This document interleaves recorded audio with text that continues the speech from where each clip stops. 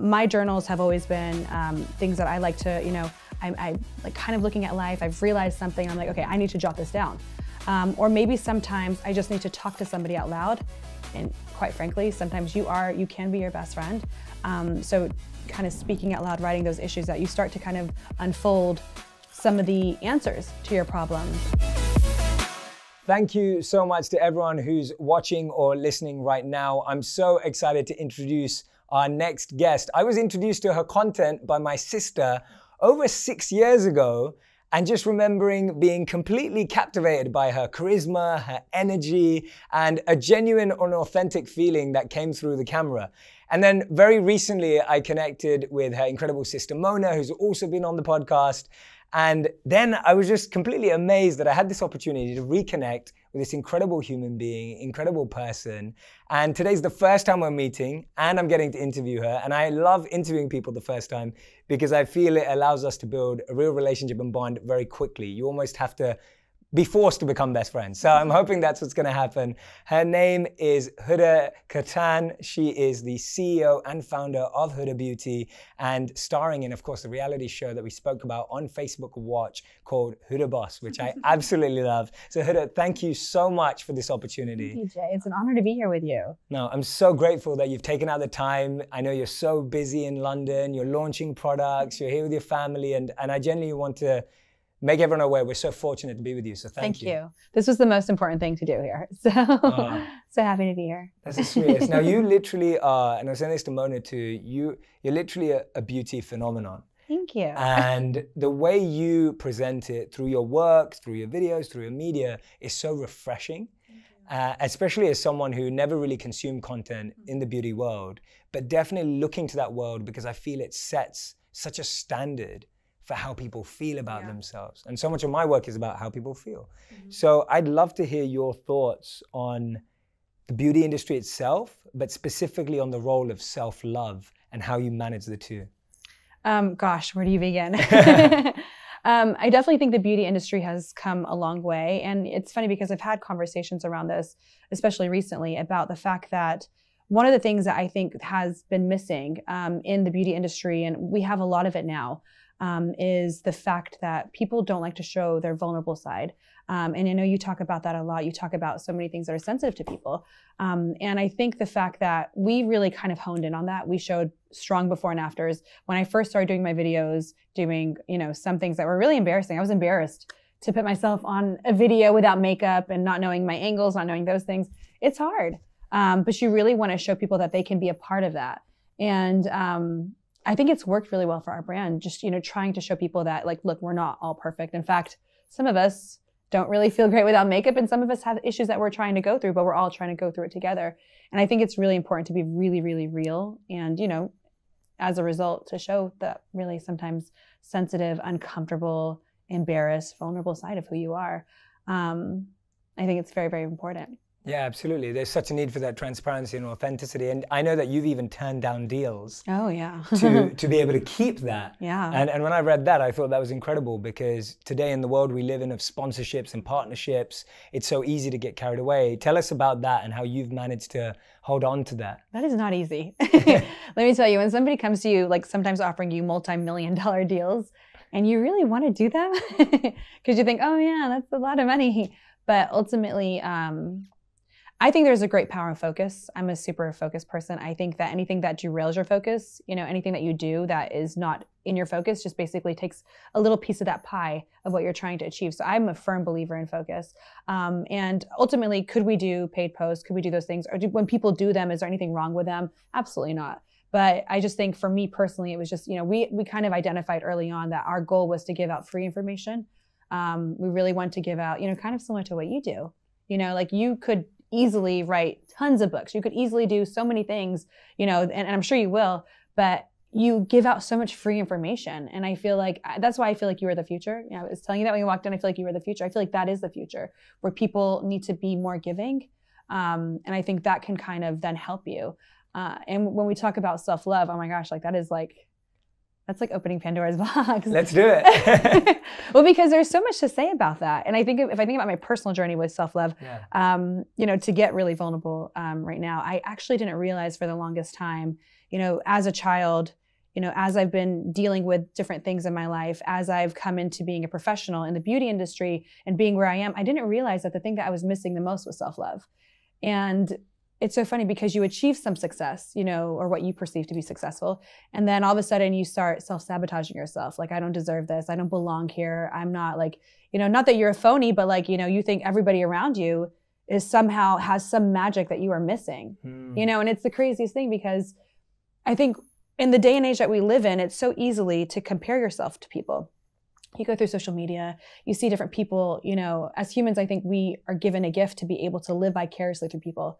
But then when you're done with that, you're sometimes left with emotions of emptiness, emotions of, my sister, who's a genius, she's brilliant. She once said to me, she's like, comparison is a thief of joy, which I know is a quote, I think by Eleanor Roosevelt. Yes.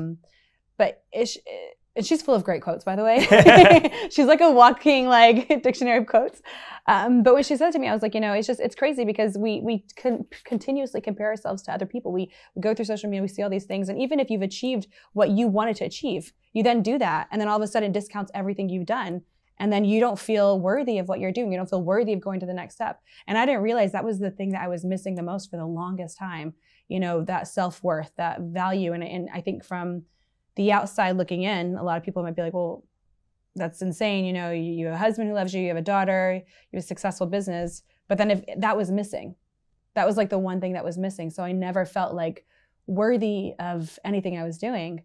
And it took me, I think, getting our investors to invest in us, where it was all of a sudden, you don't think you're good enough, for whatever reason. And the industry all of a sudden now is recognizing that you're good enough. Everybody is here. This is something saying, yes, you've made it. You are officially equal to everyone else. No, in fact, you've achieved something that is, quite amazing. And then I was just, I was depressed.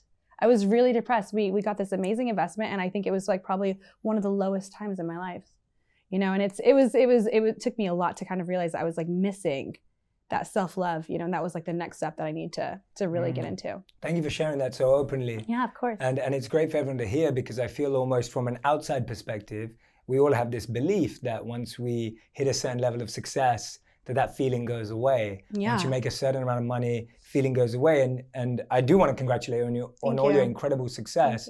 But at the same time, it's so beautiful to hear you say that, because self-love is so often lost. And I was thinking about this yesterday, and I'm diving into it totally off the cuff, because it's there in my intuition right now to say it, that we struggle with self-love because often we get known for that which we're not. Mm-hmm. So we often get known. But for you, you were getting known for who you were and what you loved.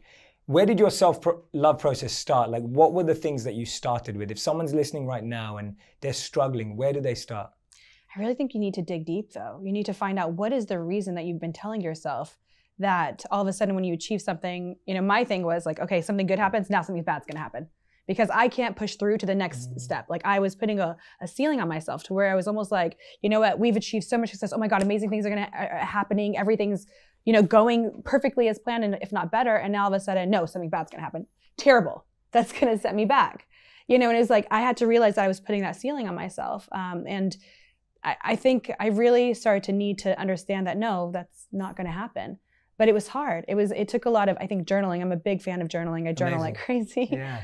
And I almost started speaking out loud. I actually said some things out loud to myself. Okay, so this is what I think is gonna happen. Really ridiculous things. Oh my gosh, my house is something's gonna happen here. I mean, all these worrying thoughts that I had. I was oh my God, this is gonna happen here. This is my family, something's gonna happen to my family. And I was saying it out loud, and I was this is ridiculous. I have all these fears that, as we've made it further, that I'm going to be taken back. And I had to realize that I was really self-sabotaging myself ultimately, because I didn't think I deserved to go farther. And I just need to be really honest with myself. So I started journaling a lot. And, some of those issues come from childhood. Yes. In fact, I was going to ask you, where do you think they come from? I think when I grew up in a very interesting, circumstance. I think a lot of people go through, where you just feel like an outsider. You feel like you don't belong. And I think that kind of stayed with me, where I felt like I never was good enough. And I did, maybe when I first started, maybe I had a little bit of a chip on my shoulder where I felt like I wasn't good enough and I was trying to prove things, and I need to continue to working hard, work as hard as possible so I could be like everyone else. It definitely came from my childhood. but it shouldn't have continued with me. Yeah. You know, and that was probably one of the biggest mistakes, was taking it with me for so long. I mean, for 20 plus years. And it's hard. I think it's hard to shake. I don't know if I've completely shaken all of it. I know certainly I have not. Yeah. But I'm still working on it. Yeah. Well, two questions. What are you doing to shake it off? What are you doing to work through it? So journaling was one of them, you said. Big time. Tell us your journaling process that works for you. As simple as it is, or as complex as it is, walk us through it. So I am a huge fan of journaling. I don't believe journaling should be there to vent. I think if you're mad at somebody, don't journal. Okay. Don't journal like I hate this person, because sometimes when I got mad at my husband, I would journal and then I would like forgive him. I'd be like, oh my God, let me like shut these pages. I hope he never sees them, because he's an amazing man. But you know, every once in a while you get mad at people and then you go, you know, when you're mad, it doesn't make sense. I think journaling should be reserved there, should be as a book of epiphanies. That's what I like to think of it as. My journals have always been things that I like to, you know, I like kind of looking at life. I've realized something. I'm like, okay, I need to jot this down. Or maybe sometimes I just need to talk to somebody out loud. And quite frankly, sometimes you can be your best friend.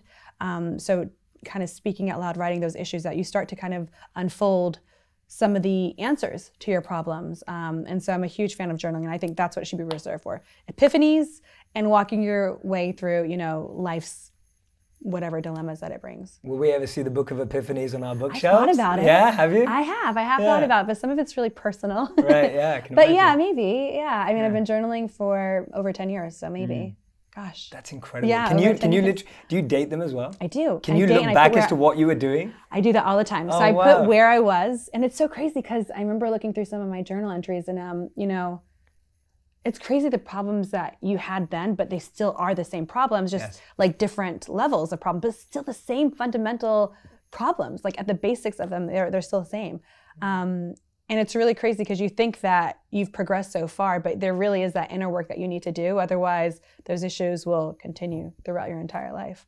Tell us about one that you saw recently that surprised you, or anyone that you can remember that you thought, oh wow, can't remember that's where I was a few years back, or a certain experience or feeling. I definitely have like a couple that I think make me think about life very differently. When I think when we were trying to build our brand, when we were trying to, you know, do different things, we always, you know, were waiting for an opportunity. And there was always like, you know, opportunities that were coming to us that we really wanted to close, because we're like, this can change our lives. This is going to change our brand. This is going to change everything. And sometimes they didn't go through. And, you know, it took me some time to realize that, like, and I think I've talked about this before, but like I was my break. You know, I always wanted a break, but I realized that I was my break. Like you don't need anything to take you to the next level. All you need is your self-conviction that you're going to go to the next level. But until you've done that, you're always going to be waiting, you know, and I don't think it's ever going to change. You're going to be waiting, you know, whether it's 2010, 2011, 2012, you're going to consistently be in that state of waiting. And it took me some realizing, you know, going through my blog to realize that I was my own break. Yeah. And how did you shake that feeling and that experience of like parental expectations? You studied finance. Yeah. The kind of path that's paved for you of doing certain traditional aspects. How did you shake that off and stop waiting and realize that you had to be your break? Because I think that's something that so many people struggle with. Yeah. Right, I think it's normal too. I think people just like, you know, you want to please other people. You want to do certain things to make other people happy. But the reality is, you know, I'll be honest, I'm a rebel. I am a hardcore rebel. Like, and it's so funny because when I found out, I did that personality test, and I, you know, there's something called the 4 tendencies. Have you heard of that? Yes, yeah, absolutely. I'm a rebel. Okay. What are you? Me too. You are? Oh my God. I'm a rebel through and through. Yeah, absolutely. I am such a rebel. Yeah. And when I found out I was a rebel, I was like, no. I don't want to be a rebel. You didn't want to? No. I was like the happiest. I think my ego got a massive boost from it.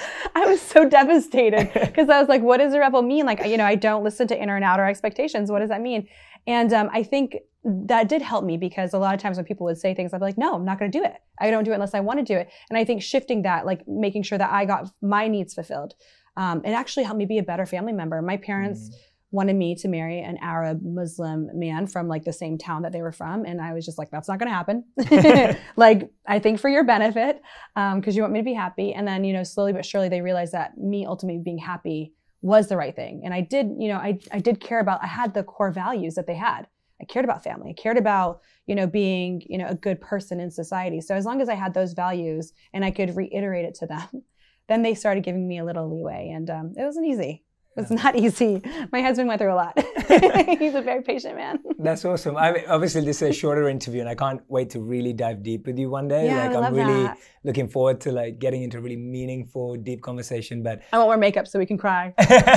Let's do that. Mona nearly made me cry at the end of hers, so we were nearly there. But I always, at the end of every interview, do a final five in the final 5 minutes. Yeah. Which are questions that I really want to get quick answers, but you can go deep if you want to, because you have awesome insight. So you said, obviously, we're cutting this interview short because you so beautifully want to spend time with your daughter, which I think is an incredible priority. Thank you. And you said she's your number one priority. She is, always. How do you make that happen? Like, how does that happen for someone who's as busy as you are, traveling as much as you are? Do you know, I started realizing there were certain things that I needed, and it wasn't super huge, but there were certain things that I needed with her every single day to feel fulfilled for her and myself. So that is the morning. I like to spend the first 45 minutes of my day with her. And then the evening, I like to spend at least the last 2 hours of our day together, whether, you know, and it's funny, it's not that complicated. Yeah. But it took me kind of like jotting those things down. And when I don't do those things, I'm constantly trying to play catch up. I want to pick her up from school, and then I ruin my office time, you know? And so it was just understanding there were certain things that were really good for her, really good for me. I wasn't bothered, and I could like fully focus on her. And so that's what I do. I just spend like the morning and the evening with her. And it's really like, I don't look at my phone. She doesn't look at her phone. We don't usually go out either. We're just at home making popcorn, tickling each other. I know it sounds really basic, but that's what we do. It's like the best time. Okay, beautiful. Thank you for sharing that. No, it's beautiful. It's great. I think it's wonderful for people to hear that. Yeah. What's your number one advice to anyone who wants to begin their self-love journey? If they could do one thing from today, what would be the best place for them to start? I think it's really important to understand, you know, why you do some of the things that you do. You know, if you have a goal, what is the reason behind the goal? And I think that's really important, because people always put out goals. We all know you need to plan, you need to put goals out, you need to, you know, figure out the process in order to achieve your goals. But do we ever think about why we want them? And I think understanding the why really helps us, because most of the time you can start getting some of that need right away, or you can reframe yourself to figure out, you know, how you can really achieve full happiness.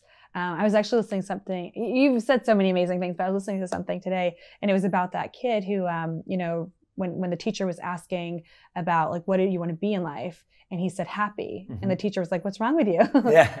But that is so fundamentally important in the time that we live right now, where I think that, you know, everyone has their own type of happy. They have their own type of, you know, self-fulfillment, and it's not like everyone else. So I definitely think it's really important to kind of understand what it is that makes each person happy, and not be so focused on goals. Is that weird that I'm saying don't be so goal-oriented? No, not at all. Not at all. I love paradoxes. Yeah, right. And I think all of us are living paradoxes. Totally. And I think 100%. there's this push to be like this or that. Totally. But you can be both. Absolutely. And I think that's the beauty in where we live. You know, I remember when I first wanted to become really successful, I had like this negative picture of, you know, what it meant to be successful, of what it meant to have wealth and money. And I was like, I don't want to be like that. Like, I want to make sure if we do become successful, I still want to give. I still want to care. I want to be a philanthropist. I want to do all those things.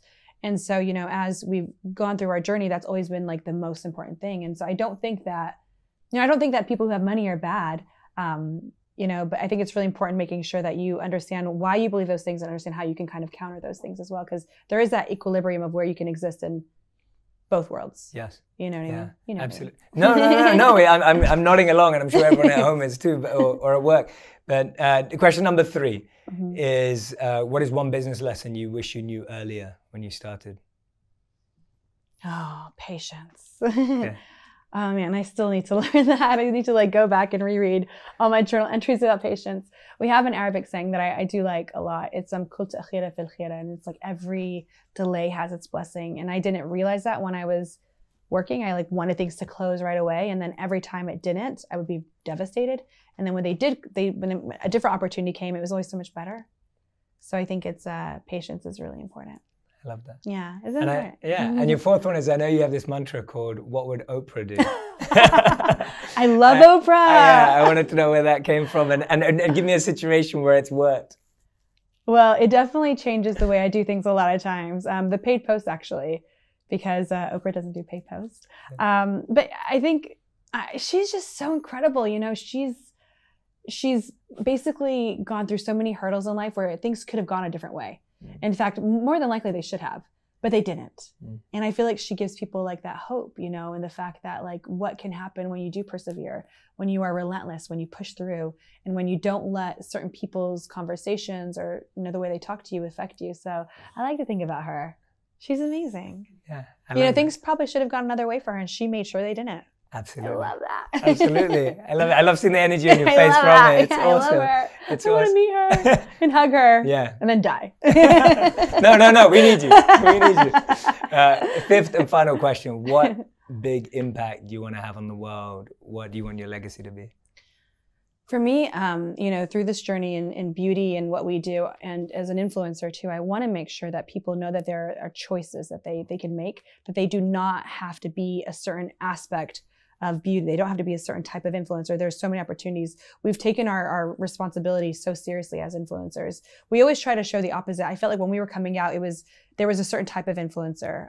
There was a certain type of, you know, personality. We always wanted to be the opposite of it, you know, where, you know, I may swear like crazy, but I don't want to swear in my post. I just want to think of it a little bit more responsibly. You know, I may dress a certain way, but when I'm in the public, I always try to make sure that I'm a representative of what a woman can be, you know? And so I think taking responsibility and trying to show people that you know, they can be whatever they want in the beauty industry.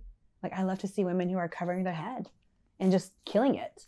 You know, there's that paradox that you're talking about, you know, that you can still be so many different kinds of who you are and be in the beauty industry, no matter, you know, if you're any different color, if you have certain, you know, issues that are holding you back. Like we've worked with, you know, we've seen like a lot of people have burn victims and people with, you know, who don't necessarily have hands sometimes to put makeup on, but they're doing it. Yeah. And it's like, I think it's just so beautiful. Like nothing is going to stop them. And I hope that we can continue to share content that proves that and continue to be examples of that as well. Yeah. It's absolutely. Really important to us. That's beautiful. Thank you so much. Yeah, we've been placing these limitations, like you can't be meaningful if you're in the beauty industry, or if you're in business, you can't be a good person. And totally. The more we place these limits, we live up to them. Yeah. And we think, oh, I can't. So it's like, who put that there? Yeah. Society put that there. I literally thought of like, who made this stuff up, you know? And we buy into stuff that just other people made up. Just, you know, I think it really comes down to I think everything changes, and I'm sure, you know, you can attest to this. Everything changes when you change the way you think. And that's like what you need to start with, you know, asking yourself those questions about who put those limits there? Yeah. Why can't you do those things? Absolutely. You know? Yeah. So. And thank you for being such an incredible role model for so many people. Thank you for showing. Like you. No, I mean it. No, thank you for being someone that people can look up to in so many different ways. Being an incredible entrepreneur, being an incredible influencer, and more than all of that, being an incredible mother too. Thank you. And most important job. Yeah, and an incredible human who's really setting the standard of how a new wave of leaders can be change makers through any industry in the world. Thank you. Thanks for being a rebel. Yeah. Thank you. Rebels are cool, right? Yeah, rebels are the cool. best. Yeah, rebels are cool. So thank you to everyone who's been watching and listening. This was a short, brief snippet insight into Huda's life. I'm so excited to dive deeper, but I want to make sure she goes and spends some time with her daughter too. Thank you. And thank you so much for making time. I am so grateful. It's my honor. And I'm excited to spend so much more time with you. Definitely. And build a lifelong friendship. So we're going to do a lot of stuff. Absolutely. Thank you so much. Hey everyone, thank you so much for coming back. I am genuinely so grateful and excited to introduce you to our next guest. She's a recent friend, but someone I feel like I've known forever. Literally the first time we met, I believe that she was a kindred spirit, a long lost friend, and someone that I immediately and instantly had a heart connection with. She's someone that I'm excited to have a friendship with for the rest of my life. And her background and experience is absolutely phenomenal. And you're going to learn so many incredible insights about business, about entrepreneurship, but also about heart, soul, purpose, meaning, passion.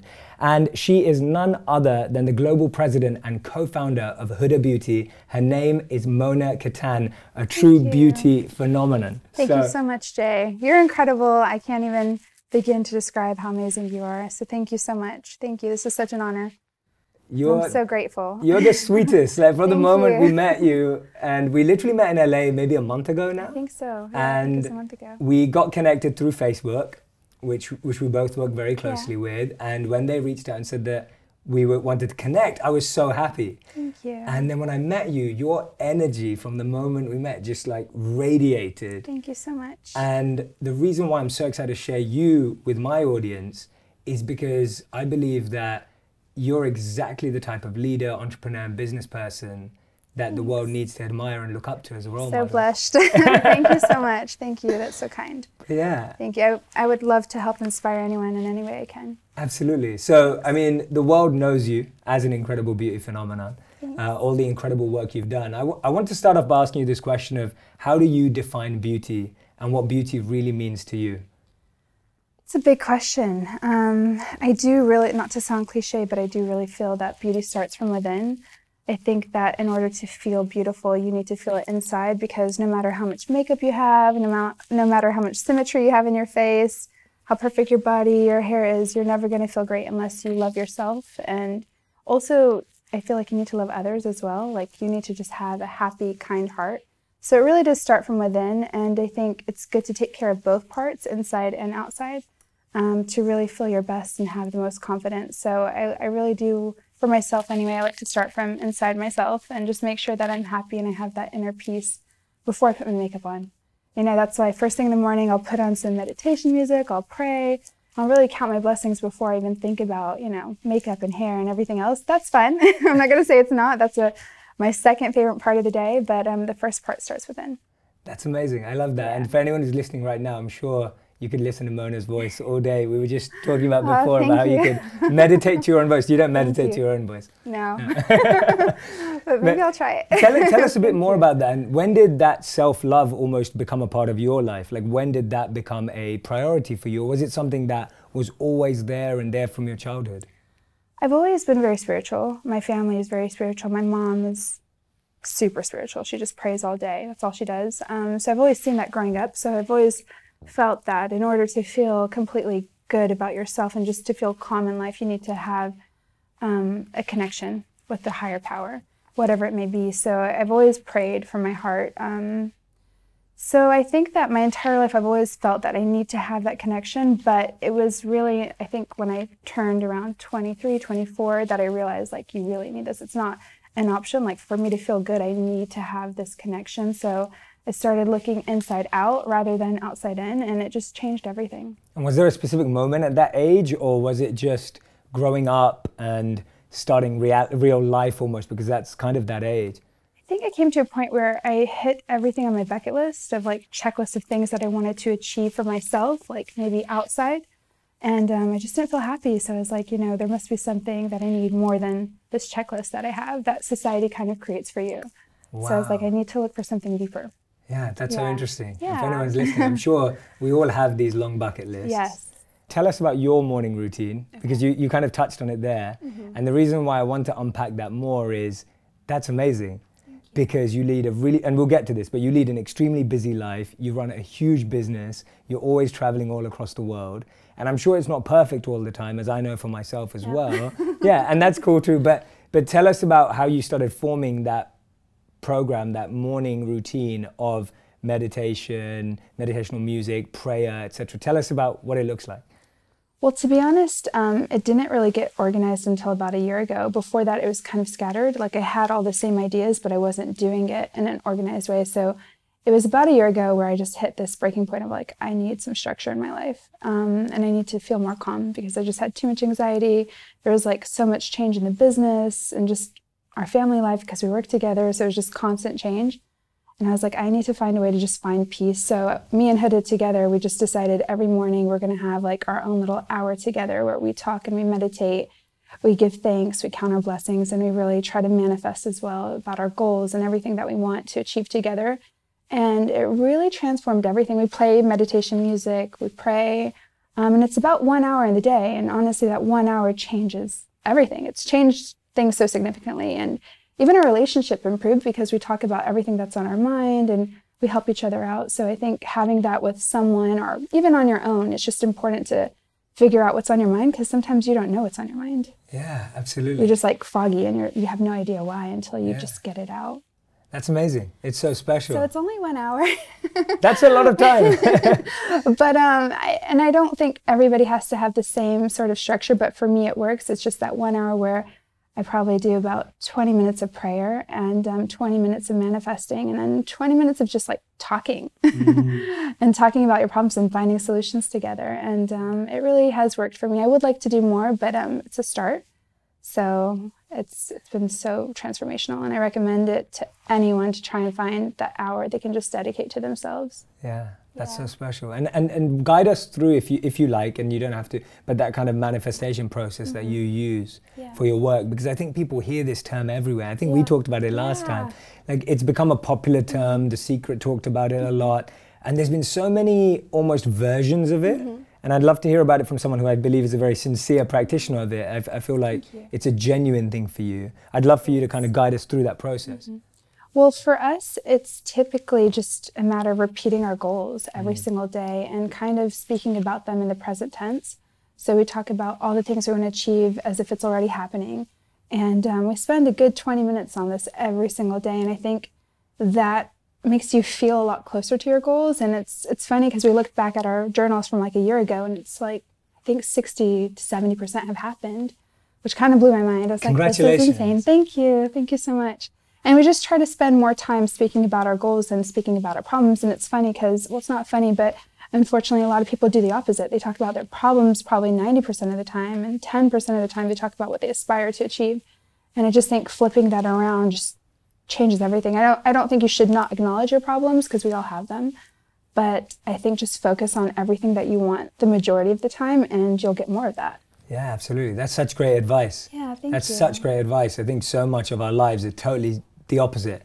You're so right. We're complaining, we're comparing, we're criticizing, we're lost in that that negative world and then that keeps expanding. Yeah, absolutely. And something we started to do recently is we just kind of outlined all of our goals, and then under each goal you kind of put together 10 steps that can make this happen.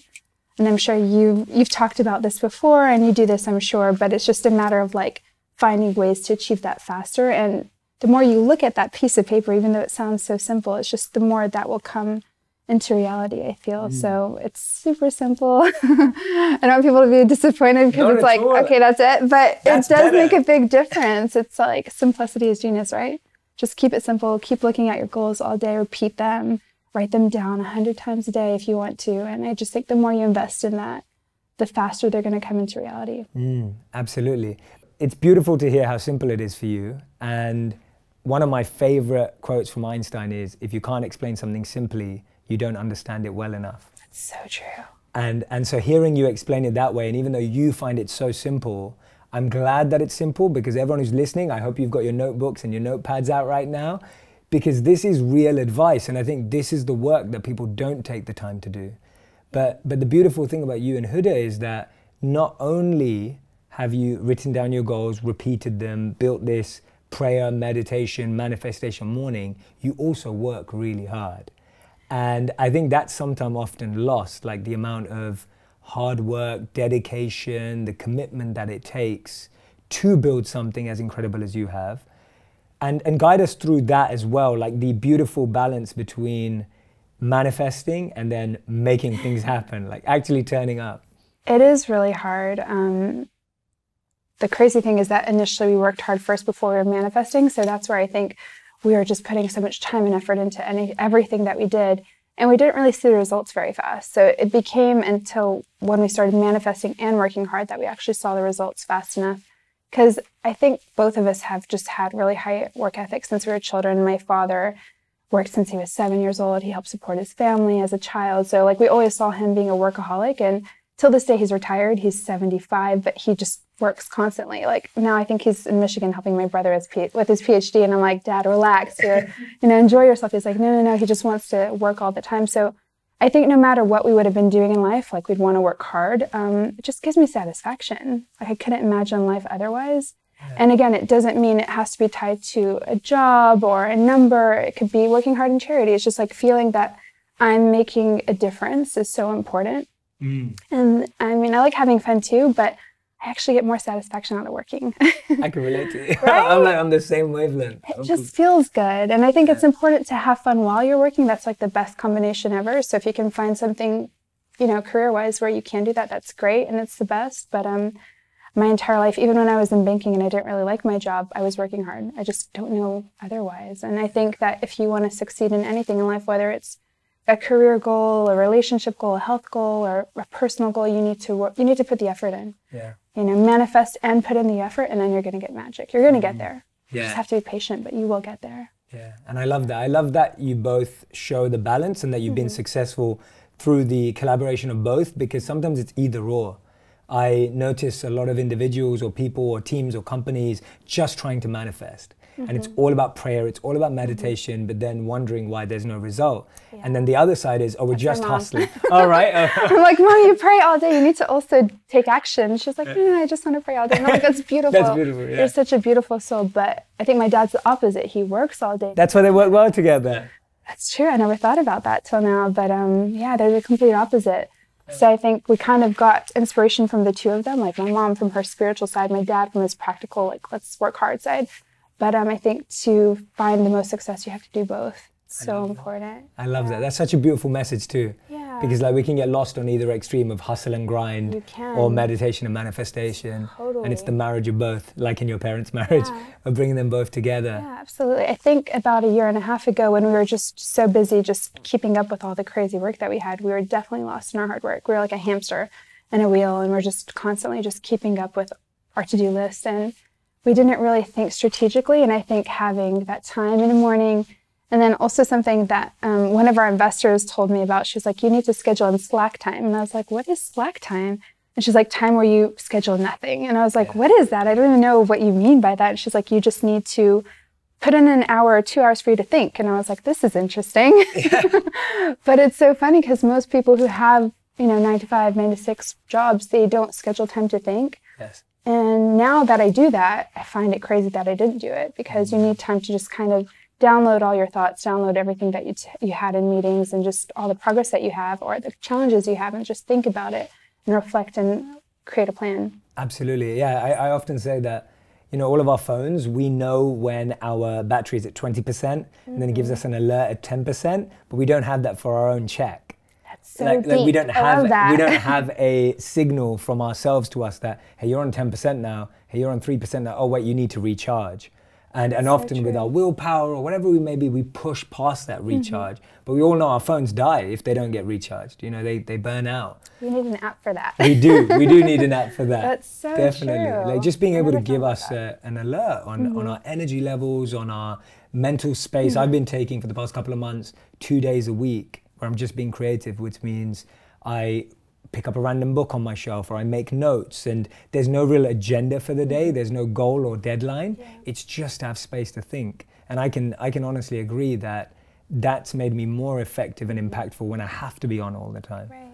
So I love that point. I never thought about that. I'm like, I need to check myself because I don't really pay attention to when I'm on E or 10%. It's just, I think we've always had that, me and Huda both, we've always had that mentality of just working till exhaustion. Yes. But yeah, I think you should check in on yourself sometimes. Yeah, just even just sitting and just sensing with our body, like where am I feeling pain or where am I feeling aches? Where am I feeling great? Where am I feeling good? And then the same with the mind. And I know that in my life I've often neglected the body by focusing on mastering the mind, and then you learn the hard way sometimes. Yeah. So I need to do more of that. It's all progress. I think this year has really been a year of self-awareness for both of us. For myself especially, I just feel like this year I've learned so much about myself. It's been scary. Tell me something that you've learned about yourself, something that's new and something that's always been there, but you're like, oh yeah. I learned a lot. It's funny doing the reality show Huda Boss. I wanted to talk about myself. Yes. Okay, let's do it. Yeah. It just made me realize that.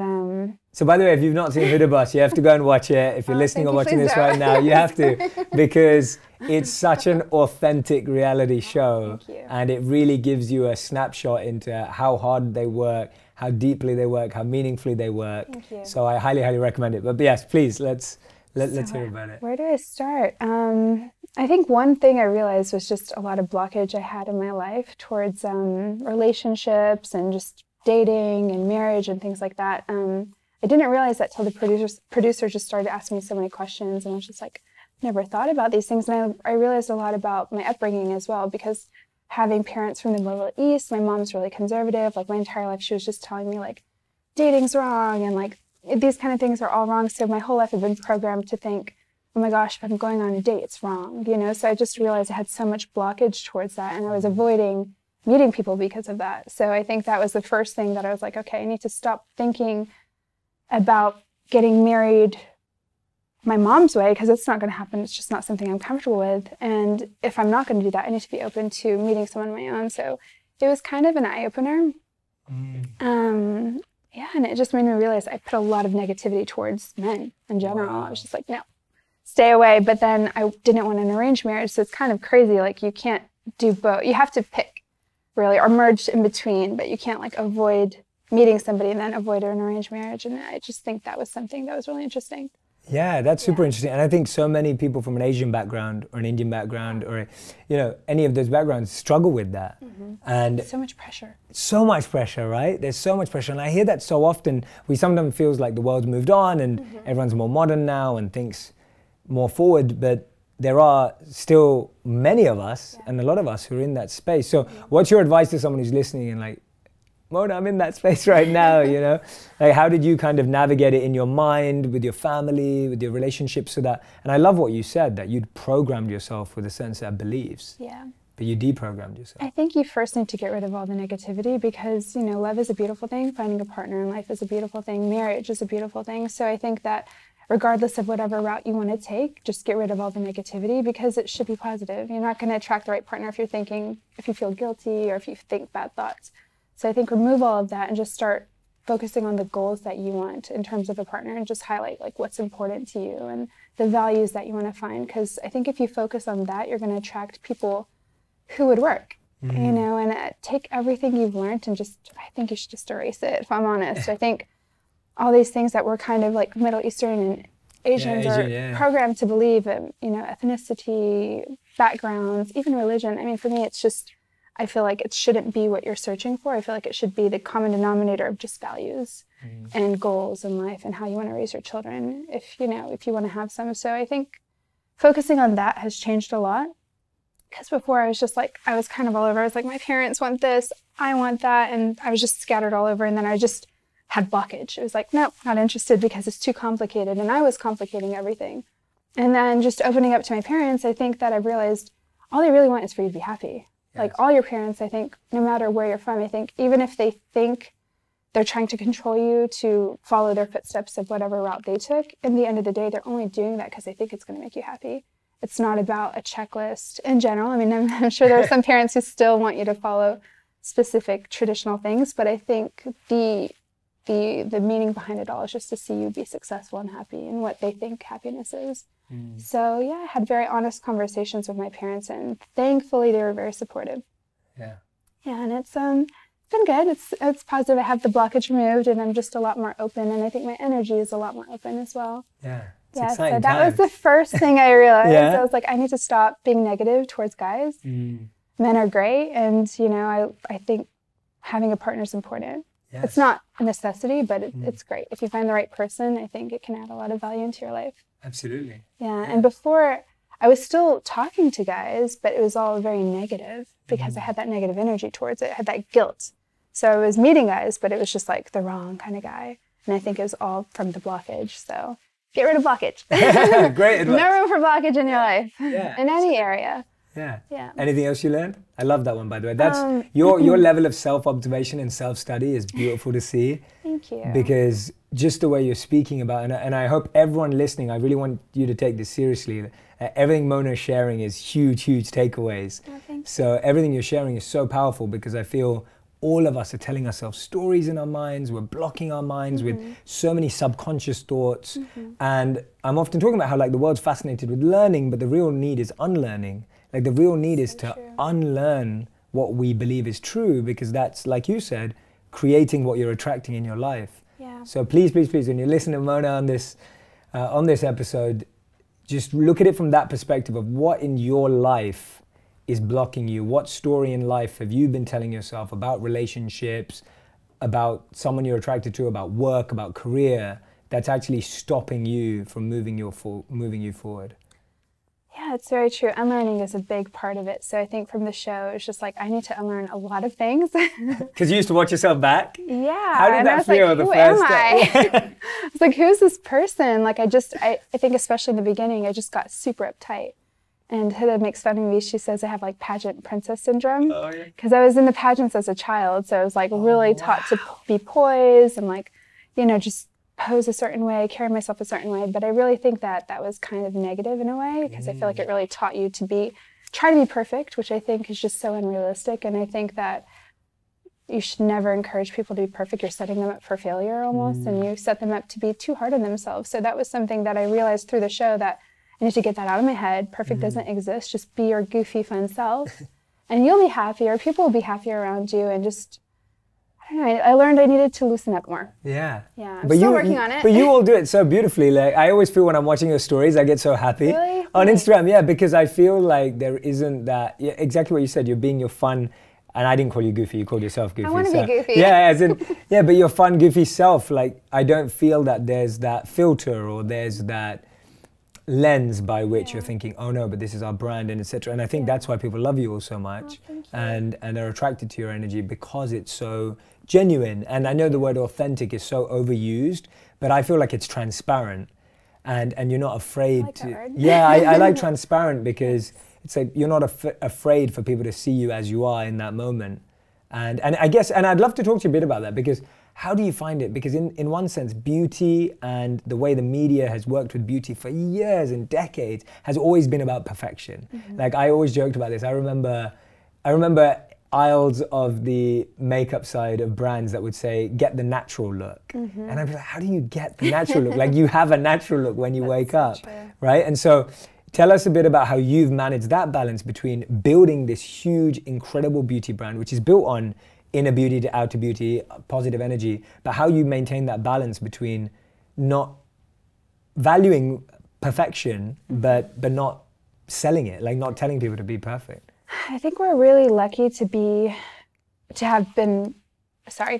think we're really lucky to have Huda Beauty start in a time where there's social media, because I think previously it just wasn't possible to share the message that, you know, scars are beautiful, beauty marks are beautiful, asymmetry is beautiful, and just, you know, now is such a special time, because I feel like with social media, everybody has a voice, and that's so amazing. And everybody feels like they're included, because in the past it was like these big, huge conglomerates decided on what the advertisements would look like, and everybody thought they had to look like that. And I think the conglomerates thought that people wanted that, but they don't realize nobody wants that. Nobody wants to feel like they have to look like a Barbie. You know, it just makes you feel so insecure in so many ways. So I think that now, because of social media, we all celebrate looking different, being different, and that's something so special. And I think that's something we're super lucky to be a part of now, where cosmetics now are all about celebrating yourself and enhancing your own beauty. You don't have to be like anybody else. Just be the best version of yourself. And even if that means some days you don't want to wear makeup at all, and you just want to be in your pajamas and go to the grocery store like that, do it. Do whatever makes you feel good, because confidence is more beautiful than anything.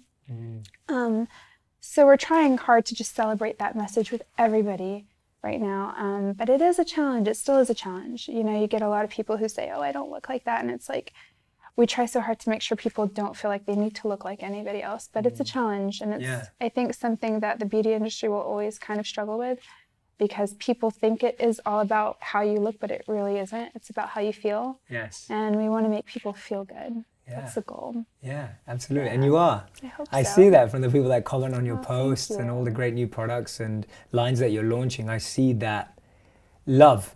I see that genuineness from the people that are following you and inspired by you. We try, you know, I never want to make people feel like they need to look a specific way. And that's another reason why we try to post videos and photos of ourselves without makeup and looking silly and being ourselves, just like every human would do.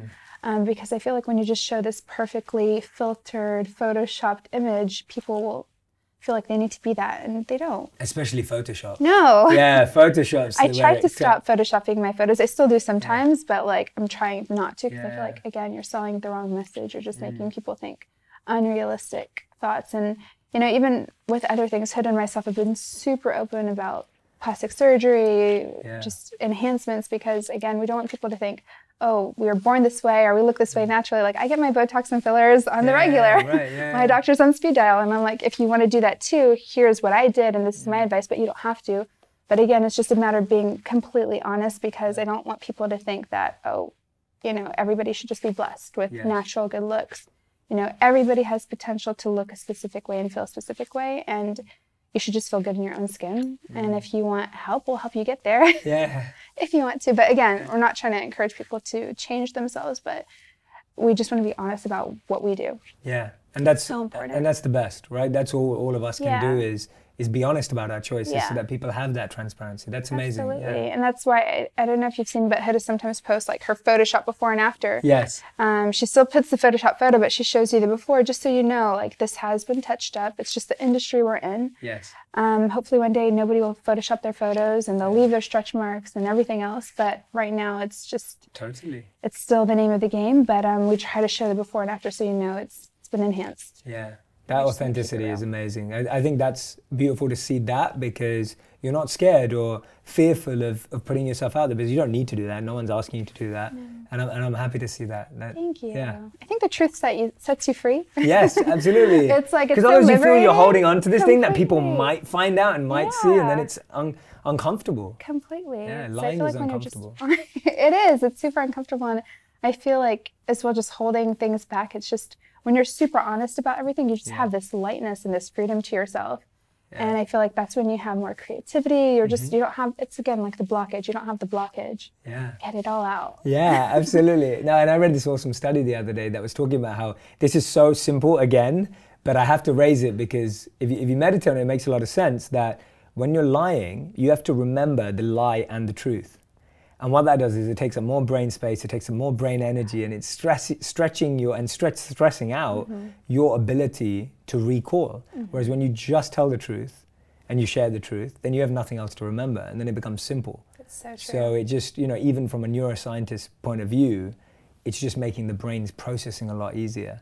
And then obviously we know from a spiritual point of view, it's making your, exactly, the fulfillment. That's so true. I learned that as a child. I think that was the last time I lied. It was like to my parents, and I was like, I can't do this. This is too much stress in life. I can't carry on. But no, that's a great point. So we just want to be honest with everyone. And again, I think the more honest we are with people, the more we'll be able to help people.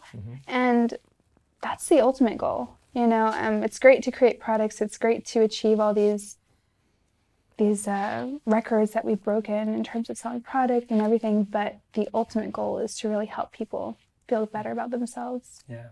I was reading a lot of your interviews and Huda's as well before today. I always like doing my research and hearing things that I haven't heard before. And there was a part where Huda was talking about how you're just such a good judge of character and passions and noticing people's skills and their potential. And that's how it worked with Huda too. When you first started out, you felt that she was so in love with beauty and her passion was there. Tell us about that journey, because I think a lot of people struggle with identifying themselves, but not only have you identified your own, you're helping other people identify theirs. So. Yeah, well, I think similarly to you, my whole life I kind of grew up with Tony Robbins and all these really inspirational mentors. I never met him, but I feel like he's my mentor anyway. Yeah. You're my mentor now, though. I think you've replaced everybody. I just watch your videos all day.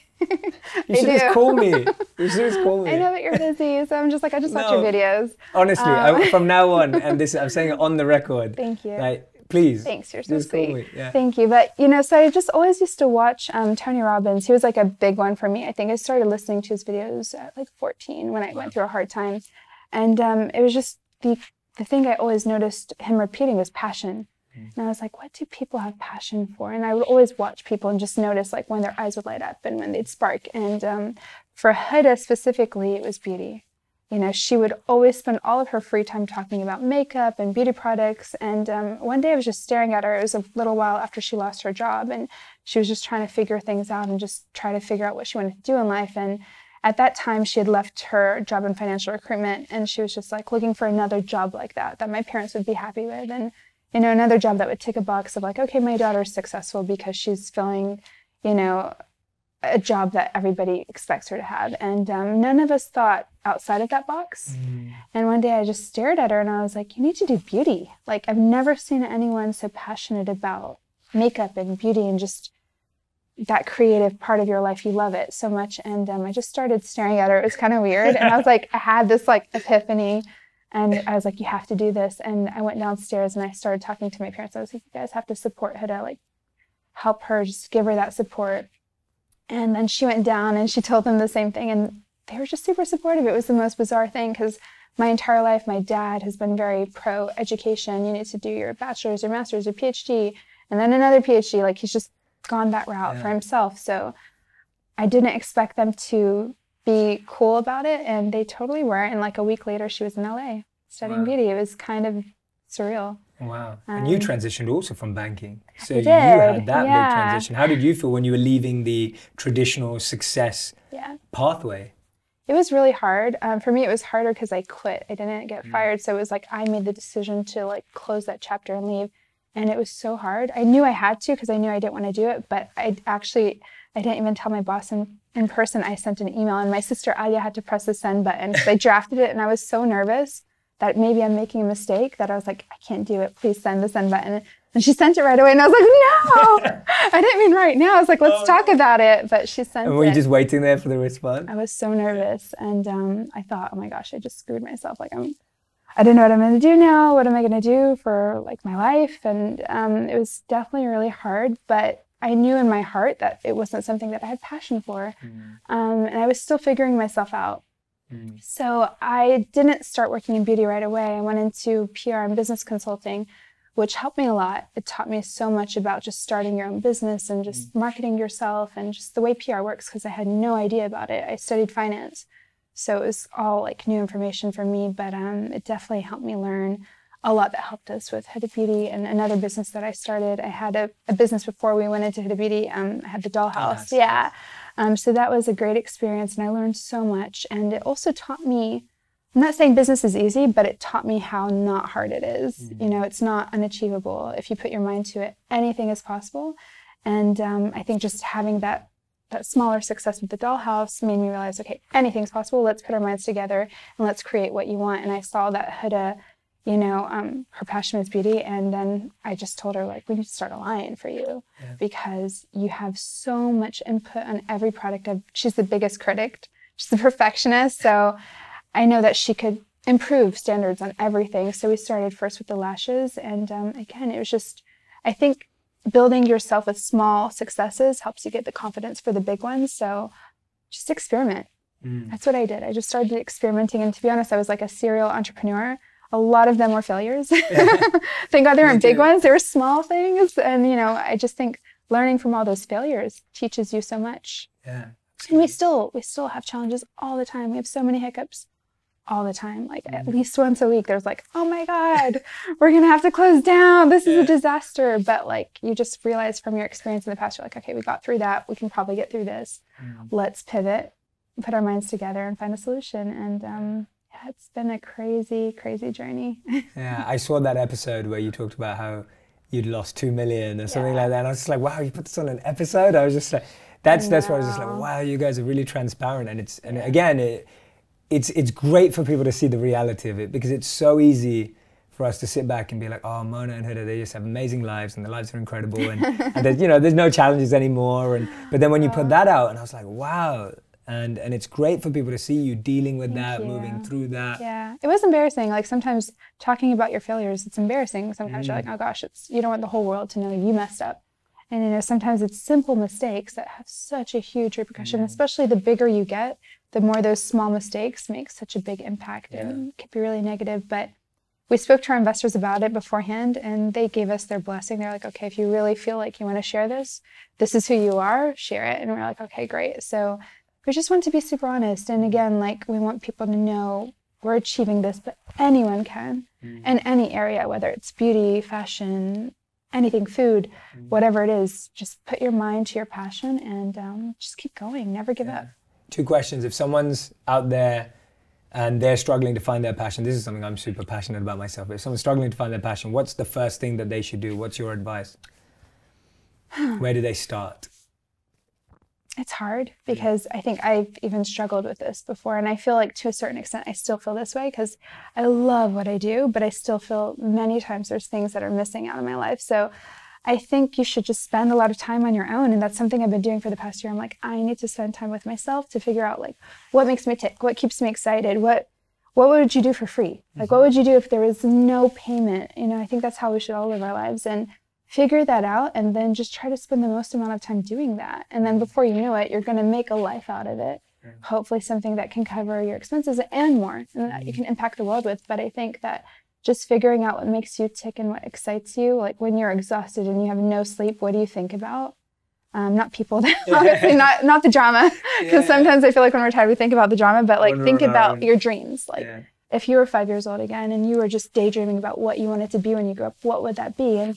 And just find a way to make that happen, as crazy as that sounds. If it's Superman, find out, why did you want to be Superman, you know? Or if you want to be a mom, why did you want to be a mom? Do you like taking care of people? Like, what is it? So find out what gets you excited. Yeah, that's great advice. Yeah, I always talk about like meaning and happiness to me is how you feel about yourself when you're by yourself. And that's why what you said, being alone is so important sometimes, because when we're not alone, we fill the gaps with different things, or we find things that make us feel happy or give us pleasure or joy or whatever it may be. And you can almost mask yourself from finding what it really is. Whereas when you're on your own, even though it can be uncomfortable to start with, as I'm sure it was, like it's just like, oh no, but it does start to make you think, okay, how can I be happy with myself, by myself, and start that journey? It's very true. It was about 2 years ago I kind of realized I need to spend more time with myself, and I think everybody should do it. But it was super lonely, and I got kind of depressed because I really just kind of took myself out of everything and just really spent time alone. But I did realize so many things I was doing wrong in life, and I just kind of recentered myself. So I recommend it to everyone, like have at least a 4-hour session at one period once a week by yourself. Yeah. No, yeah, and it's great advice. I highly recommend it too. I think it's uncomfortable. It is. I think especially we live in a world where it's like loneliness is seen as bad because isolation and loneliness have increased so much. But a lot of that is because we don't know how to be alone.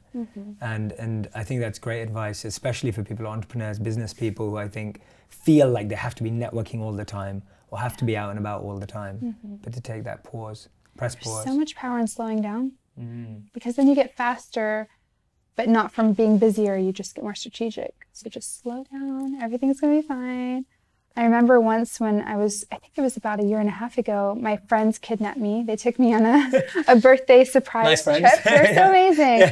They're so sweet. They saw me working like a crazy person and they were like, you really need a holiday. So they took me to Sri Lanka, and it was a point right before we got investors. So I was like literally on emails from when I woke up to when I slept. It was probably the most insane part of my life. And I remember one of my friends was saying, she was like, okay, if you don't answer the email, what's going to happen? I was like, people are going to be upset. It's not good business. And then she was like, then what's going to happen? And I was like, it's going to make me have less opportunities. And she's like, she just kept asking that question, then what will happen? And I was like, I don't know. And she's like, you're not going to die, right? And I was like, I don't know, maybe. And she's like, and then what will happen? And I was like, I guess I die. And then you just realize like we build everything up to be so big in our heads when really it's not. You know, you just need to be calm and just realize no matter what happens, you're going to deal with it and just get rid of that anxiety of the pressure that we put on ourselves. If you're listening and watching to this, I hope you're nodding as much as I am. Because it's such, the sense of calm, I can feel it in your voice and your energy, that it's not a good tip. And I want everyone to know that, like I'm sitting with Mona right now, like it's not a good tip. It's not just a smart thing to do. It's like she's really practicing this. I'm trying. I still have moments where I get so much anxiety and I catch myself. I'm like, why am I anxious? I need to calm down. Everything will be okay. Like no matter what you're going through, it'll be okay. Like there's always a solution no matter what. So you just need to calm yourself down so you can find the solutions, because you can't find solutions when you're nervous and when you're stressed out and you're just, That's the point. There you go. That's a beautiful point. Yeah. When you're stressed out, you're nervous, all that anxious energy, that's not going to move you forward. Usually move backwards because you make bad decisions. They're decisions out of fear. They're decisions out of stress and anxiety. So I think it's been about 1 year now where I've just slowed down and I'm just really trying to catch myself. Every time I sense the anxiety, I'm like, I need to take a breather, just meditate and just pray. Amazing. Yeah. Thank you for those amazing reminders. I wanted to talk to you about your new fragrance because I know you're very excited about it. Did you guys get it? No. What? No, I'm excited to get it. You're supposed to get it. Oh, really? Okay. Have we got it? We've sent it to you She probably guys. stole it and kept it for herself. It might be in LA. Hopefully it's been sent to you. Oh, thank you. I didn't even know we were getting some. I was going to get some. Yeah, they looked amazing. Thank We're so excited for you. Thank you so much. So excited for you. And I started looking into it because I was so excited for you. What I loved was your kind of deep dive into the research of fragrances. I love fragrance. Yeah, but you love fragrance, and I think a lot of people want to build fragrances or have a cool idea or whatever it is, but you do the work. Like, tell us about the process of creating a fragrance. Thank you. It's been very interesting. To be very honest, like I decided probably about 7 years ago that I wanted to create a fragrance, because I've been a fragrance junkie since I was like 18 probably. And since then, all my money that I made from working, I would save up everything just to buy perfume. And I was like, this isn't working out for me. I'm so broke. And like every dollar. I saw that video with your wardrobe. Yeah. Yeah. It's been an accumulation from like years, like over 10 years of just, and I don't throw them out. I keep them. I just love them so much. They're my babies. I know that sounds crazy. But I love fragrance. And again, it's because of the feeling it gives me. I think that with perfume, it really shifts your mind and your emotions, and it makes you feel a certain way. So like for myself, when I put on amber or something like musky, I feel like confident and I feel strong. If I put on rose, I feel feminine and just different. So I think that using it as a mood shifter is really important. Wow. And I think it makes a difference. It does. It does. Yeah, so I just wanted to make people fall in love with the feeling they get from fragrance. It's not about how you smell, it's about how you feel again. And that's something that we try to do with our beauty products. It's just about making you feel your best. And I don't know why, for me, perfume's always been something that makes me feel better. Like, I don't want to say this because I don't want Huda to see, but if I had to choose between makeup and fragrance, I would definitely choose fragrance. Should we edit that out? I don't know, maybe. I think she knows, but I'm not sure. It's okay. You're heading but in that space now. Yeah, I would definitely choose fragrance any day. So yeah, it was an interesting project. So tell us about this fragrance. So Kayali, it's a new line, completely new line, and we do want to create a new just lifestyle around fragrance. So there's a lot coming out next year, which we're super excited about. There's going to be a lot more body care and other things that are going to be different. I can't say too much because Huda will kill me. Sure. She's very like... That's the better way of doing it. Yeah, but we have a lot of things coming out next year to just really make people fall in love with fragrance and teach them about our tradition as well. And I think it's similar in India as well, where people are very into the oils, the bahur, the incense. Oud. The oud. So I think that just making that more global is part of our goal. We've always tried to make everything that we relate to more understandable on a global level, because I think there's so much beauty to the way we appreciate fragrance. So I hope that people around the world just experience it, and if they like it, continue. If they don't, at least they've learned about our culture, and I think it's going to be fun. Yeah, that sounds great. I remember even when I was a monk, and I talk about this a lot, about how, you know, diet isn't just what you eat, it's what you smell, it's what you hear, it's what you think about, it's what you see. And I feel that so many cultures are so rich in controlling the senses or giving the senses another feeling. Like a scent can literally change your mood in an instant. Like, you know, the best experience anyone listening or watching has is of good food. When you smell good food, it changes how you feel. It also makes you hungry. It makes you want to eat. And so we're so not adept at being aware of our own senses and how they feel. And I know when I walk into a space that has beautiful music on or has a beautiful scent, again, I can feel relaxed in an instant. It's why we all love spas and jacuzzis and massage, because there's an experience for the senses. So absolutely. And I feel that, I'm so happy that you feel that way too, because like sometimes I think it's just like a girly thing. No. But that's great that you feel it as well, because I feel it the same way. I feel like having the right scent around you, even if it's your home, yourself, your hair, whatever, it does make you feel stronger or happier, sleepier, whatever it is. It's aromatherapy, so I feel like it really does work. Another interesting thing as well is I really think that fragrance kind of gives you a bookmark into your life at that moment, because the first time you smell a fragrance, I feel like that is now going to be what you remember every time you smell that in the future. Wow. So I feel like giving the gift of fragrance, that's why I love receiving it as a gift, because I'm like, when I open a new fragrance and all the times that I got them in the past, it's like I would immediately remember that point in my life every time I smell it again. So I just think giving that as a present is so nice. So if you can find something. I'm excited now. You're going to bookmark a moment in my life. Yes, I am. With that gift. We're going to have to find out which fragrance she doesn't have. It's going to be our job. You're going to love them. Yeah, that's I love that. A fragrance is bookmark. Yeah, that's beautiful. Yeah. Like a scent anyway, whatever it is. It's like if you can just take it in deeply and just really smell it and just remember that moment, every time you smell that in the future, and if it's years later, you're going to go back and you're going to think of that. And one of my best friends in university, she gave me the most beautiful fragrance that I still wear to this day. And every time I smell it, I think of her. Yeah. And I think of that moment when we were in university, just two very inexperienced girls just loving life and just buying perfume. And I'm like, adolescence before the stress and everything. But that's how I feel about sandalwood paste. So sandalwood paste is very commonly used in the tradition. I was a monk, etc., for markings on the body. Oh my gosh, I didn't know that. And it's so true that whenever I smell that, I literally can transport myself back to those moments. Yeah, so you're so right. It's so powerful. Yeah, absolutely. Yeah, so I want to share that with the world and just make people fall in love with it, because I feel like beauty's really gets its moment. Fashion gets its moment. Other things get their moment, but fragrance, I feel like it's really been neglected. You're like representing. I'm like, no, we need to fall in love with the minority of fragrances. Yes. And just really, I want to educate people about it as well, and just educate them about the oils, the raw ingredients. The manufacturer we work with, Firmenich, they're super careful about how they source ingredients, and they're sustainable as well. So if they pick roses, they plant roses. If they take vanilla, they invest in the vanilla fields. So it's important, really important. It's very important to me that the people we work with are careful with what they're doing to the planet. Yeah, absolutely. Yeah, I read that. So I'm going to move into the final 5 minutes, which are our final 5 questions. Oh, and this has been so great. Have you enjoyed it? I was so nervous. You've been amazing, like literally. I had so much anxiety this morning, and I was like, oh no, but then I was like, calm down.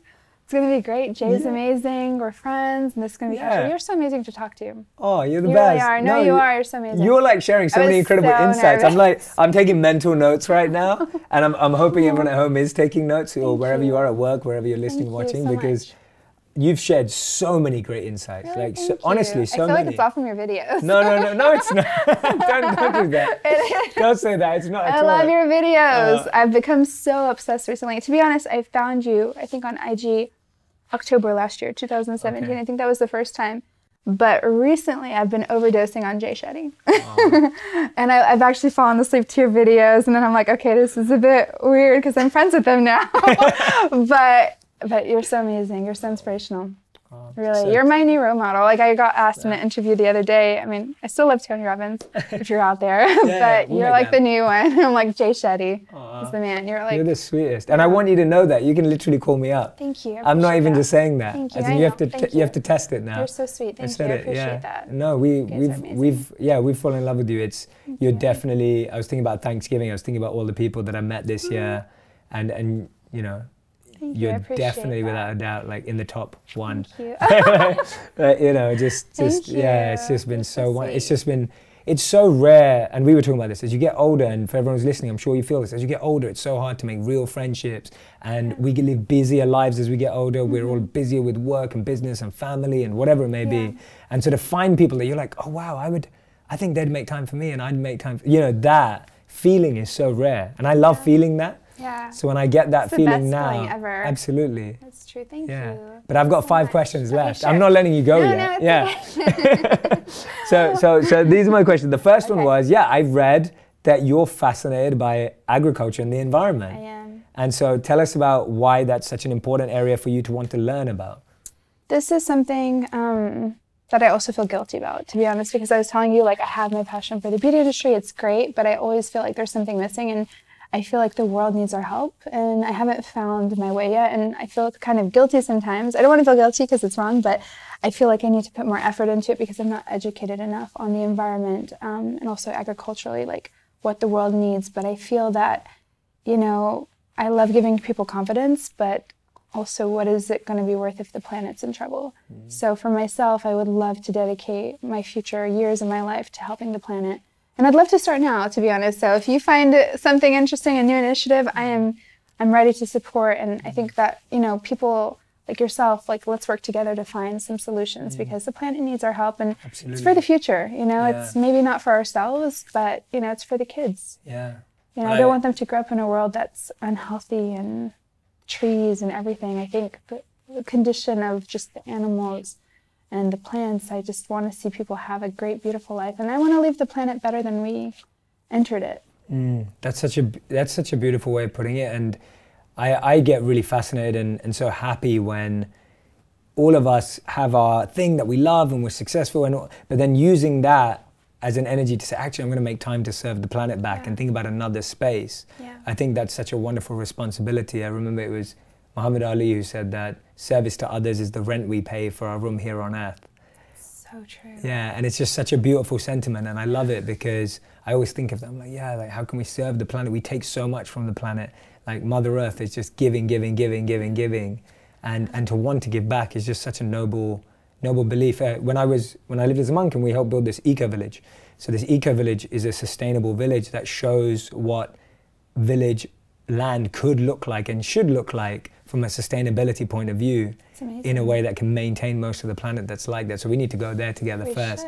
Yeah, it's just built on biotechnology and the cutting edge technology that's bringing together eco-living and humanity. So we've definitely got to figure that out together. Yeah, I feel bad about that because I do feel like I'm not doing enough. Me too. I met somebody yesterday at the gala, the BOF gala, and they're working on cosmetic packaging that's recyclable and reusable. So I'm trying to find something I could do business-wise. And then there was this incredible woman. She's actually a dame. She became a dame from the Queen. Her name is Ellen. I forget her last name though, but she's also working on just reducing plastic consumption in the world, and also helping people who do produce plastic to make it more recyclable and everything. So I feel there's a big space for improvement, but I hope that we can do something. And I would love to learn more about the village and see what can we do to make this cool. Absolutely, and make people want to be a part of it. Totally, no, 100%. Okay, beautiful answer. We're going to do that. We're going to figure this. The planet needs our help. It does. We're going to figure it out together. I hope so. Absolutely, we have to. Yeah, we have to. Yeah, it's not even a choice. Yeah, we have to. Yeah. I'm now moving from an extremely deep and meaningful topic to something funnier and lighter, Okay. because it's you. I love paradoxes. Okay, I love me too. people who can represent, can laugh and then be serious and change the world, but also, and I think that's important for our wellness. But you're a huge karaoke fan. Oh my God, I am. Yeah, and so you were nervous to come on here, but you're so the first person that grabs the mic when it comes to karaoke. I am. Do What's you have a microphone? do you want to sing? No. You want to sing for us? No, I don't. I got really nervous. Here's the teleprompter. We've got no. But I'd love to go with you guys. Well, oh yeah, maybe you two. Yeah, I'm the shy one when it comes to karaoke. I have a terrible singing voice, by the way. It's even funner. Oh yeah, is it? Yeah. Okay. For us. Okay, yeah, for you, yeah, for you. But tell us about what's your favorite karaoke song, and when was the last time you went? Okay, so Who'd be your ideal karaoke partner? Actually, let's do that. probably Huda. Okay. We love to sing together. Yes. Ever since we were children, she would make me sing every Disney song with her. Ah. But she'd always make me be the boy. So now, and it's so annoying. That's so funny. So you'd be Aladdin. I'm always Aladdin. Yeah, that's cool. And I'm like, it's cool. But also, I'm like, no, now you have to be the boy. I want to be Jasmine, but she still doesn't let me. But I'd probably go with Huda. We love singing. And I think it's such a good stress release, actually. Like, I feel like every time I just sing my heart out, I feel so much lighter. Yeah. You get all that energy out. Yeah. Yeah, Great. and you also make fun of yourself, so it's good. Well, you're going to make fun of me now, it sounds like. So, Yes. yeah, we'll have to find a way. What would be your song? That is so hard for me. Karaoke was never part of my life growing up, so it's such an alien thing to me. And I remember going to a few work events when it was a thing. I remember one of my friends doing an Elvis song, and he absolutely rocked it. Every guy just stepped back. Like, all of us were just like, okay, no, we'll just leave it People like to that him. are really annoying to sing with. He was incredible. Ollie Riley, if you're listening to this or watching this, I will never forget that performance in Chicago. That's amazing. He literally grabbed the mic, he was dancing with all the girls, he was incredible, and every guy just went, okay, no. Yeah. Actually, I think one of my friends followed up with Eminem. I'd do an Eminem song, I guess. really? I was a huge Eminem You fan can when I rap? was growing up. Yeah, that was my my God. passion growing up. So I could do that. I can rap, I won't sing. Okay. Yeah. Well, I'm down. Yeah. You need to go. I love it. Okay, awesome. The third question I wanted to ask you is, what's your biggest challenge right now, and what are you doing to work through it? That's a lot. Okay, so pick one. My biggest challenge right now, I would probably say just finding more purpose. You know, that kind of haunts me.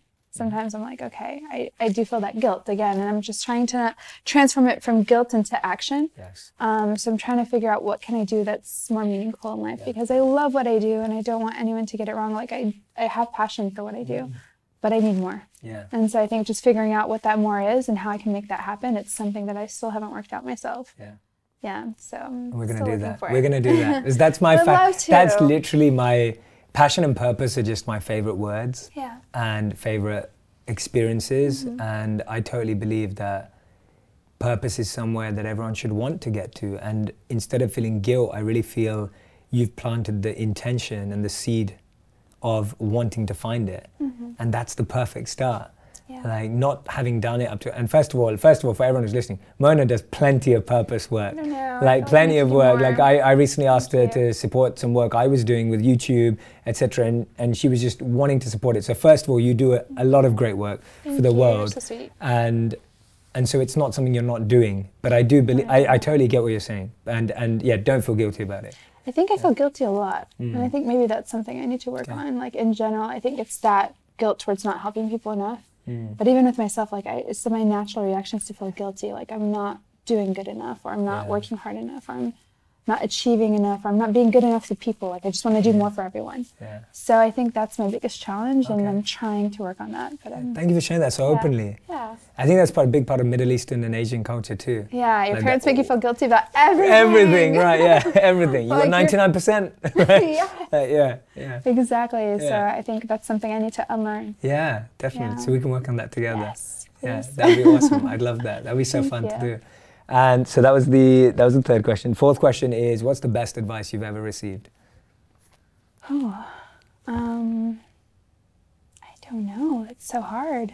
Or anything So that stays in much. your mind, or a mantra, or something that you repeat to yourself that kind of holds you when you need it to. Well, one mantra that I love, I think it's significant to myself and Huda just because we have such hungry appetites for progression, is that every delay has a blessing. It's an Arabic saying. It's kul takhira fi khira. And That's it's beautiful. just, and I think that one of the biggest struggles we had in life is just being patient. Because you want so much and you work so hard too. It's not like we just want so much, we're also working so hard. So not seeing things happen fast enough was always frustrating, and that frustration would just drain you. So getting rid of that and just saying, there's a reason for this, be patient. Understand that you're gonna look back and you're gonna be so grateful that things worked out exactly that way. It's really changed the way I feel about every crazy thing that happens every week. Every week there's something that doesn't work out. And I'm like, every delay has a blessing. It's okay. So that's helped me a lot. That is a real gift you've given me today, because Really? I've thought of that often, and I've had that reflection and realization often, but I've never found the right words to say it in. So true. So yeah, my words have always been, don't judge the moment. So I never judge the moment, because like you said, like that could turn out to be the best thing in the world. But that's a really beautiful gift. Thank you for sharing that with me. Yeah, I love that's yours too. Don't judge the moment, because I think we always do. We do label it. Completely. And I'm trying to get out of myself and just to look down and see what is going on, and just try not to judge what I'm in, because I think that we all kind of do that. Whenever we have a problem, we become so absorbed in it, and then we forget about all the rationale we have. Yeah, exactly. And we get so emotional about it. So now I'm trying to not judge the situation and just try to use my analytical brain a bit better. Yeah. But it's hard. It's discipline. Yeah, absolutely. Yeah. Absolutely. And my fifth question is there anything that you intuitively feel that you want to share with my audience that you haven't said today, that there's something and you're just like, this is calling to me, because you're such a intuition and heart-based person, and don't want to miss anything? I think you're going to change the world, Jay. Wow. I think you guys need to keep watching Jay. I think you're going to do so many incredible things, and I think that you're going to be something that, well, you already are, but I think you're just going to continue to do so much greatness for the world. And I think everybody just needs to keep watching and sharing and telling their friends about you. And I think that people like you are so important, because, me and Huda always talk about this. People want to be the next beauty influencer. People want to be the next reality star or fashion model or fashion designer, but we don't have enough people who are wanting to serve the world, whether it's in helping people through spirituality and just life coaching, or doctors and things like that. So I think people like you have such a strong voice. You do it so well. You're so eloquent. You really make me, I can't stop watching your videos. In all honesty, I put them on and I'm like, I'm going to watch one before bed, and then I watch 20. So I think that to your audience, I think just keep watching Jay and share, because you're doing so much greatness for the world. You're the sweetest. That's true. You're gonna make me cry. I know, me too. I'm holding back. Yeah, I'm holding back. I'm holding back right now. Mona, you are amazing. Anyone who's watched and listened to this, please go watch and listen to it back. Tag Mona in and share your greatest insights she gave you. She gave so many, so you can tag her on Instagram when you share this episode. And Mona, tell us where they can find you. At Mona Kattan. Yeah, at Mona Kattan everywhere. Please go and follow her. She posts an incredible world, and from everything in her life, it's just such a transparent, authentic, genuine view of an incredible person who I'm excited to see continuing to be a dear friend and going to see what you Thank do you. in the future too. I genuinely feel the same way about both of you, that it's, for me, when I found out about your heart behind the success you've had, I was just like, yes, this is what we need in the world. Because as it's the same way you feel that we need change makers and people who are leading that way, we also need people who are doing what majority of the world inspires to do, but doing it so differently and doing it in a way that really makes you a real model for people to follow. Thank you so much. So yeah, and I mean that from my And we heart. would love to help support you in any way, because, you know, I feel like having great people like you, I think a lot of people feel the way we feel, like where you're dedicating your life to something that, I'm not going to say it's superficial, but a lot of it is. And there's that emptiness that you feel. So I think having someone like yourself who can be that person who's actually dedicating your entire life to greatness, I think that's so beautiful. And just having more awareness of people like yourself and the causes you stand for, it's important, because a lot of people don't know what they can do to help. And it could be something so simple. And I think a lot of people want to feel better and feel like they're doing something more meaningful. Thank you. So you're amazing. No, you are. I'm so excited to take over the world together in a good way. Share the world together. Thank you so much. Thank you, Mona. You're Thank you. amazing. You're Thank you for amazing. being here. Thank you so much. Please go find her, follow her, share this episode as well. And thank you so much Thank for you. watching and listening. Thank you. Thank you. If you want even more videos just like this one, make sure you subscribe and click on the boxes over here. I'm also excited to let you know that you can now get my book, Think Like a Monk, from thinklikeamonkbook.com. Check below in the description to make sure you order today.